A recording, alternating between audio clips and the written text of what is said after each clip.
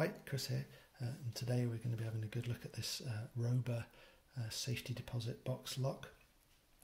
This detainer design, quite an unusual lock I think. I've done a bit of research and haven't actually managed to find any evidence that it's been picked before, although it may well have been. When I got this I was expecting it to be quite similar to the much more common Rosengren safety deposit box lock, but it does have some important differences, both of which make it a bit harder to pick actually, or potentially a bit harder to pick I should say. First one is size. It is small. By way of comparison, that's what it looks like next to the Rosengrens. The keyway is only about 1 millimetre wide, slightly over 1 millimetre, so access is very restricted. Size wise, perhaps a better comparison is this Abloy Classic cam lock. You see similar sort of size, maybe a little bit bigger on diameter, but with of course a very different key design.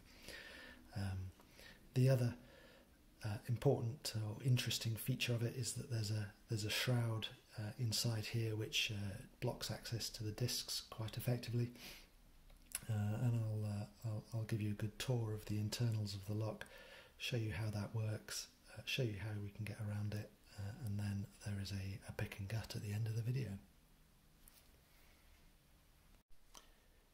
So I've taken the internals out, popped them in the vise here, and you can see we've got 8 discs. These are the discs.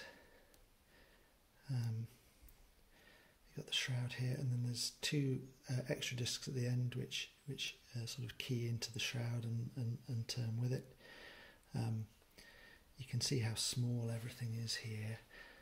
These discs are about 0.5 millimetre thick for scale. This pick that I'm poking them around with is a 23 thou pick, so it's about the same thickness as a sort of standard pick.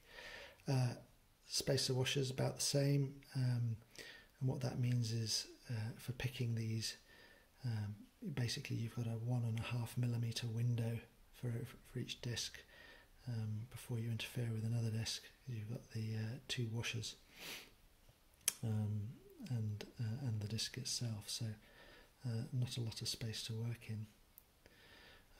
Just by way of comparison, I've taken a disc out of an ABUS Plus core, ABUS 88, and you can see how substantial that is compared to one of these Robur discs. So the discs themselves look like this. You've got this sort of internal teeth which different radii on the key will interact with. They've all got one fairly large true gate, square sides, and then they've all got 2 false gates as well. These are quite small, but and the sidebar won't actually fully drop into them, but really what they do is they catch rather than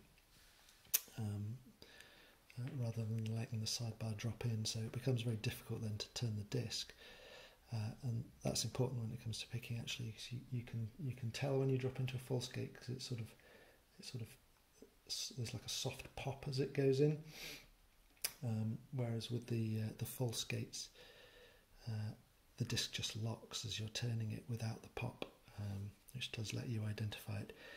It is quite tricky to get it out of the false gate though. It does catch nicely on the sides of the sidebar.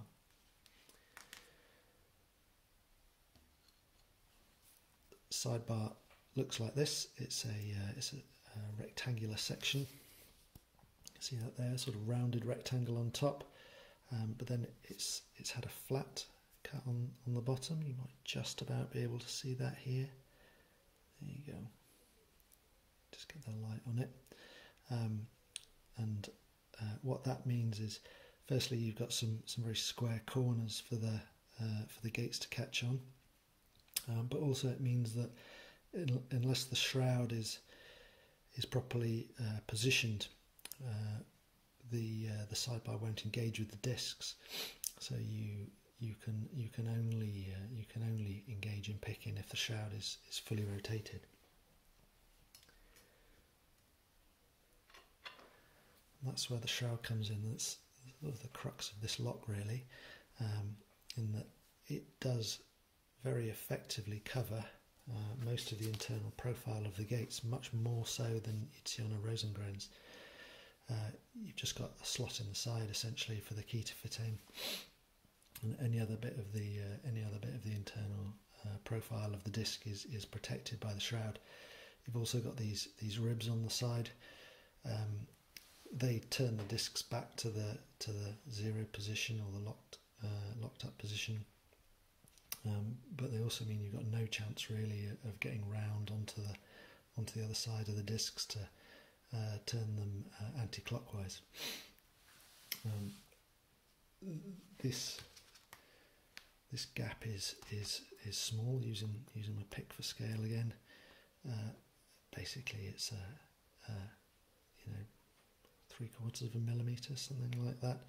So really, not much space to play with. So I've taken most of the discs out here. I've still got the two at the back, which support the shroud and rotate with it. Don't need picking. You can see that if you turn the shroud. And I've just left the last disc in. If we turn all of this as far as it will go clockwise, to tension the lock and get the sidebar to bind on the discs, what you'll see is that the hole down the side of the shroud, which is your only access to the disc, actually presents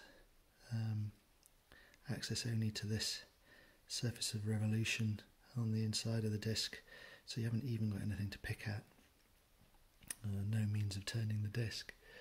Now, the vulnerability that I've exploited is that all of the discs are turned a little bit by the key. If I just take the shroud out, I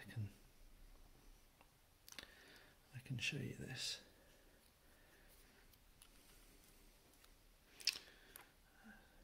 You see that the key sticks out of the shroud for every disc location, at least on one side or the other. And what that means is that every disc does turn a bit. So if I pop that shroud back in there, what that means is you don't have to start with all of the discs at their locked up zero position.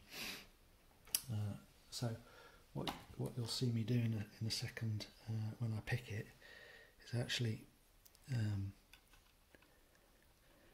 turn everything so it all moves. Now that disc isn't necessarily set, but it is at least off the stops, and then I use the shroud to turn everything back again, and then put tension on the shroud like that. And now what you see is that if you go down through the slot in the side of the shroud, you have access to these shoulders on the inside of the disc. So the tool I'm using is this very simple thing. Basically, it's a dimple flag, but I've made this from a piece of 1mm wire, bent around the corner, and then I've filed it flat. So I've not got a round surface on there. I've at least got a 1mm flat surface to push on the discs. And depending where the gates are, I've got a two-stage push. So this is quite tricky. You can go down, work that onto that shoulder there, turn the disc, and then when you run out of rotation, you can actually then just go a little bit deeper, pick up on the next shoulder, and continue to turn it. And you see I've turned that all the way to the stop now. So you do have full range of movement on every disc. It is difficult to navigate through. The discs are very small. You've got quite a small gap. You know, these are only 0.5 millimetre thick. So staying on the discs is tricky. It's also tricky transferring from one shoulder to the next, but with a bit of practice it is possible. Okay, so here we have the lock. See the key working completely normally. See that tailpiece moving there, I hope.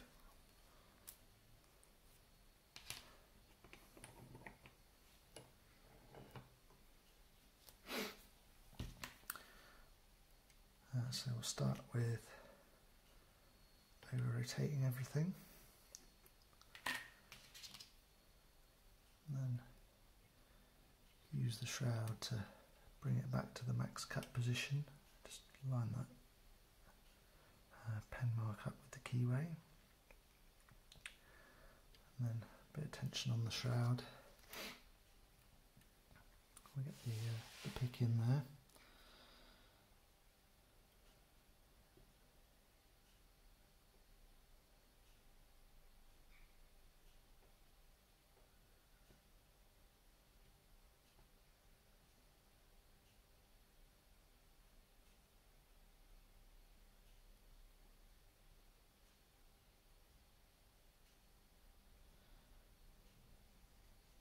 Okay, so it's disc 2 set,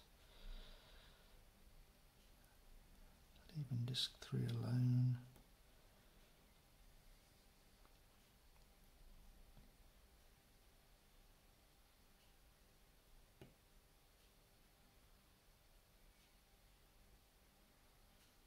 Just trying to get onto disc 4 at the moment.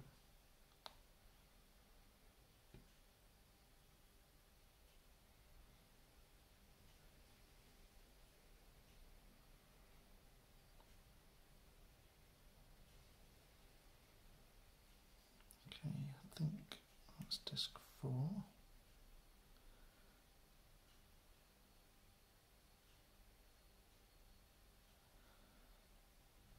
And that's 5.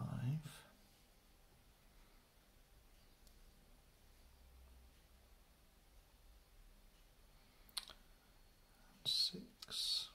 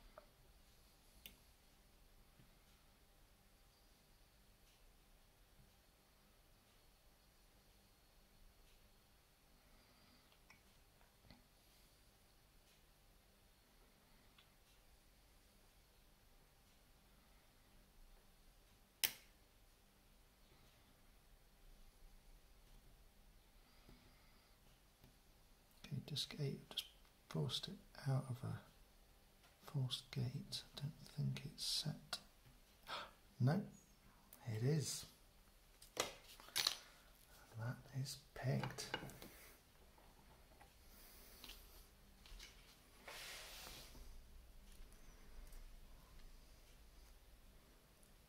There we go.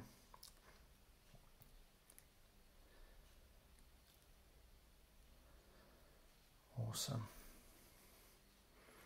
All right. Just zoom out a bit so I can gut it without it leaving frame.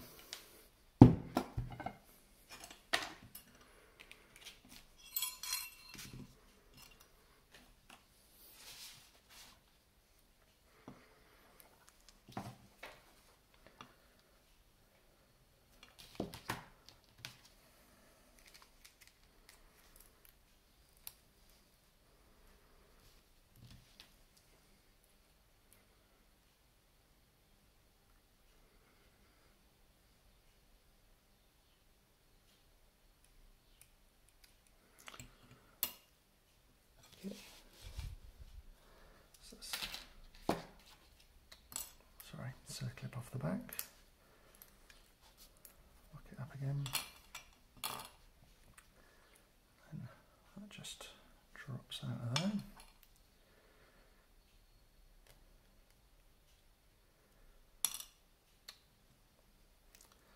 Sidebar, have another look at that in a minute. Take the shroud off and then into the disc stack. Get a washer.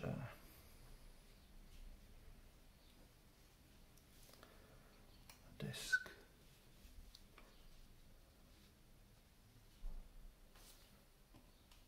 Washer. Disc.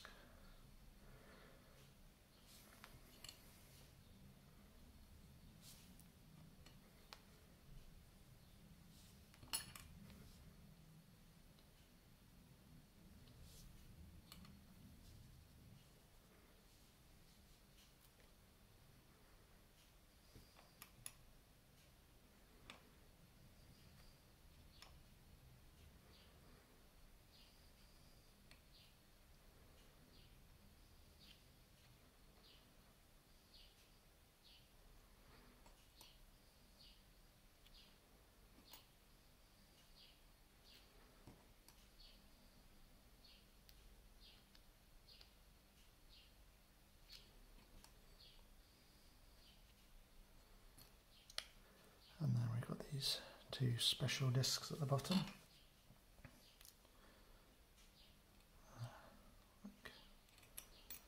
Like that. There we go. There's the plastic housing, the shroud. I'll just have a look inside the housing of the lock. You can see the groove there in the side that the sidebar runs in.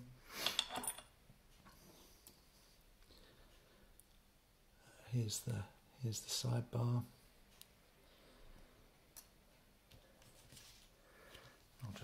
I'll bring the tray up to the camera, close up on the discs. There you go. So there you have it. Robur disc detainer safe deposit box lock, picked and gutted. Okay, there we go. So I hope you enjoyed that. Do leave a comment if you've got any other information on this lock. I'd be particularly interested in knowing whether anyone's ever picked one before. One final note that I should say for full disclosure, that was a very heavily rehearsed pick with full knowledge of the internals of the lock, and I'd practiced that in a sort of progressive pinning style, working out exactly what I had to do for each disc as I went through. So that isn't really representative of picking one of these in the wild, and I think if I was presented with one of these without the key and with no means of taking it apart, I would not be able to pick it. I think it probably is possible for someone with enough skill, but I'm not there yet. So take that for what it is.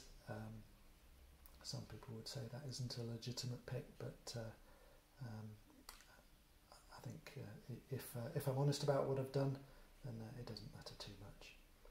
Anyway, let me know what you think.